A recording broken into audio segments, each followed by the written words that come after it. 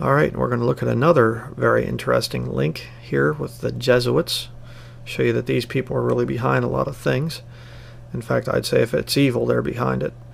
Jesuits Worldwide, we'll click here again, like we did in the previous video. Jesuit Refugee Service. Go back to this thing, the JRS. We'll go down to the bottom of the page and to the links section. Okay, now this time we're actually going to go here to the Food and Agricultural Organization of the UN. The FAO. And then here at this website, go down here to the FAO departments and offices, to the Agricultural and Consumer Protection. That sounds nice, doesn't it? I mean, we're going to be protected now. I feel safer already, knowing that the Jesuits and the United Nations are concerned for my protection. Down here we have featured sites. The FAO GM Foods Platform. What does GM stand for? Genetically modified. In other words, it's not grown by God, it's grown in a lab. Let's click on that one. Alright, up here we're going to go to country, under the UN FAO thing here. Country. Click on this one, because I'm sure it wouldn't be in America, you know.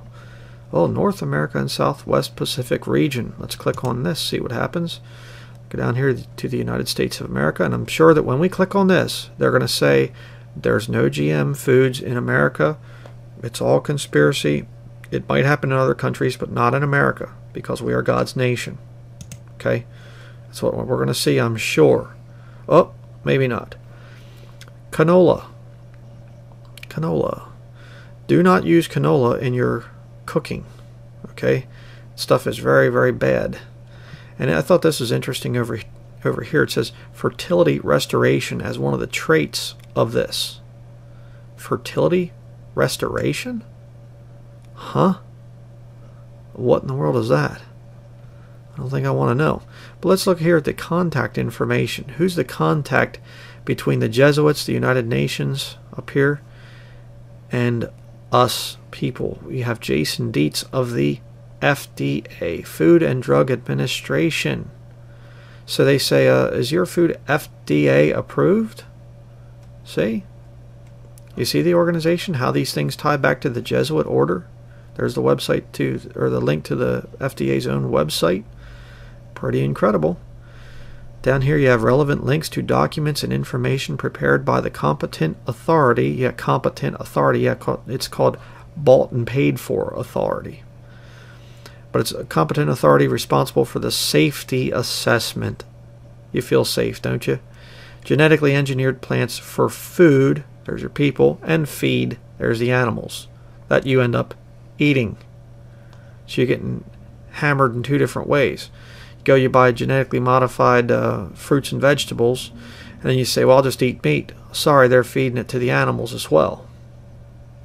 Why? A sick population is what they want. Easier to control them. Completed consultations on bioengineered plant foods. That's wonderful sounding, isn't it?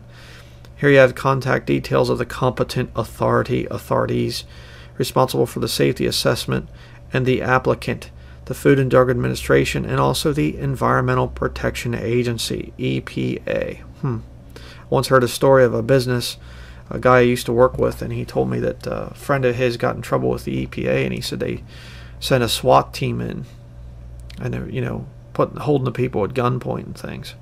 The EPA. Nice organization. You say, why would they be like that? Well, because they're tied to these guys. Right there. The Jesuits. You see, when the Bible talks about Mystery Babylon being the mother of harlots and abominations of the earth, this is Mystery Babylon. You say, what does the FDA and the United Nations here, the Food and Agricultural Organization, have to do with Catholicism? It's all the same group. They just have different fronts. See? And it's nice. Look at the pretty, nice font there, and nice little graphics, and the fading and all that stuff. Yeah. Just incredible. The Bible, again, is right. There are so many organizations, and they are all tied to the Vatican.